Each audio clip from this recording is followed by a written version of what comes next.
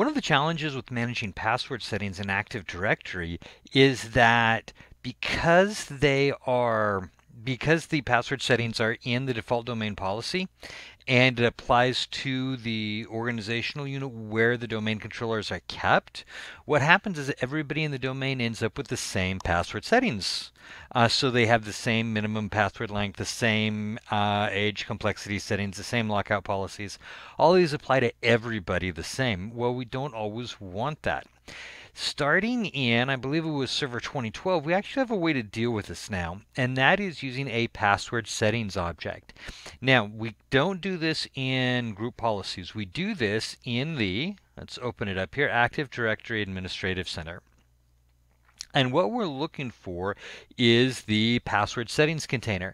Now, if you don't have it over here, which you probably won't until you've opened it up at least once, you'll go to your domain, and then let me use the arrow key, and then system to arrow over, and then you're going to find the password settings container. And you'll click on it and it will open up the password settings container, and then it'll populate over here so you'll have easier access to it next time. Okay, what the password settings policies does is it lets us create, it'll override the group policy settings for password settings and security. And this will take precedence over that if a password setting is applied to the user. But we can create multiple settings policies and apply them to different users or groups. So let me show you how it's done. I'm going to come over here and we're going to say new password settings. And then we're going to give this a name and a precedent. So we're going to say critical users is going to be the name. We can call it whatever we want. And the precedence is going to be a number.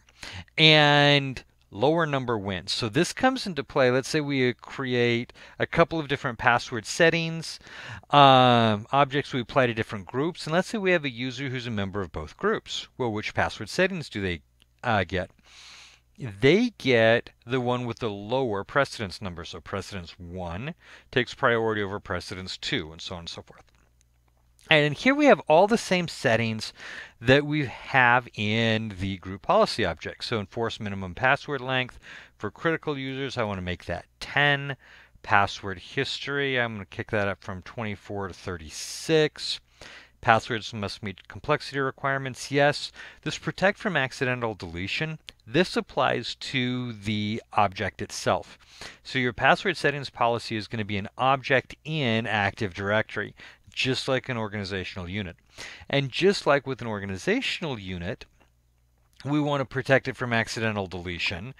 Well, we can do the same thing here, protect from accidental deletion, which means somebody can't just right-click and delete the password settings objects.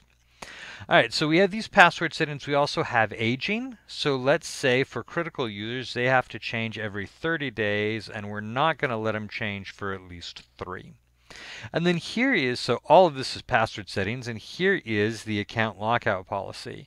Yes, I want to enable account lockout policy after 2 failed attempts. We're going to reset it after 20 minutes. And we're going to do this until an administrator manually unlocks the account. Now, this is the same thing as going into group policies and setting the account lockout duration to 0. Description, let's just do a short description. Password settings for critical users, so they have higher security. You don't have to set the description, but it can be kind of useful. Now, this doesn't take effect until we apply it to somebody, and that's what this section down here is. Directly applies to, and then we click add. And we can apply directly to an individual user or to a group. So let's add this to Toby. So check names, Toby Ziegler, yes. And for the moment, we're just going to do Toby. And we hit OK.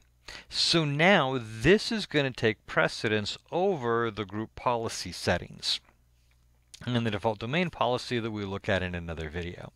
If I want to modify it, I can come in and change and then add and remove people that it applies to. Fairly straightforward. Okay, so using those password settings objects will allow us to apply different password settings to different individuals or different groups based on what we want their security to be, and it lets us have that variance in our password settings that group policy doesn't allow us to do. So, hopefully that helps understand how to configure password settings objects.